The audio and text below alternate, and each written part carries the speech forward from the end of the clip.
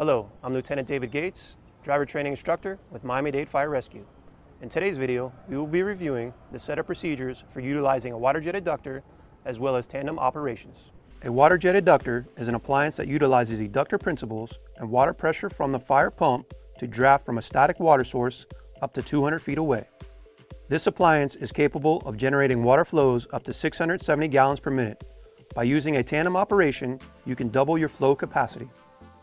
The equipment needed for the operation: water jet eductor, up to 200 feet 3-inch hose, up to 200 feet 5-inch hose, a flotation device, and an optional rope bag.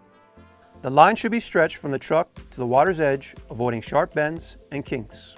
Before connecting hoses to the water jet eductor, inspect the unit to be sure no debris has entered the inlet or discharge openings. Connect the 3-inch line to a discharge from the pump and to the water jet eductor. Connect a 5-inch supply line to the pump intake valve and the water jet eductor. Care should be taken to ensure all connections are tight and secure.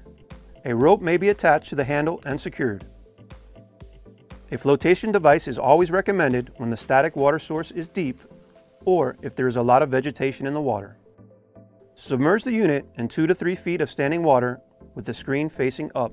The engine should be placed into pump gear and truck prepared for pumping operations. The pump intake valve should be closed. Open the bleeder on the pump intake valve to allow any air in the hose to be vented. Open the tank to pump valve. Increase the engine pressure to 175 psi. Open the discharge supplying the water jet eductor and main discharge pressure at 175 psi. This is required to start suction flow back to the truck. As the 3-inch line is charged, the 5-inch line will immediately start to fill. Close the bleeder once water reaches it and slowly open the pump intake valve. The water supply is now established. Close the tank to pump valve. At this point, the truck's tank should be refilled. The truck's tank should always be kept full to allow the water supply to be reestablished if necessary. Once the tank is full, close the tank fill valve. Slowly open required discharge valves. Maintain the required pressure on the 3-inch line supplying the water jet eductor at all times. During the use of the water jet eductor, care should be taken not to exceed supply source availability. This will cause the supply line from the unit to collapse. If the supply line flow is exceeded and the line collapses, simply open the tank to pump valve and decrease the discharge flow until the supply line recovers. Once stabilized, close the tank to pump valve and top off the tank as soon as possible.